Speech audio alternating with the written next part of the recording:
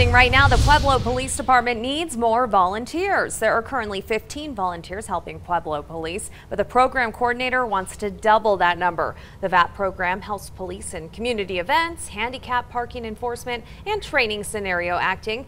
We spoke with the program coordinator on how vital this program is for the force.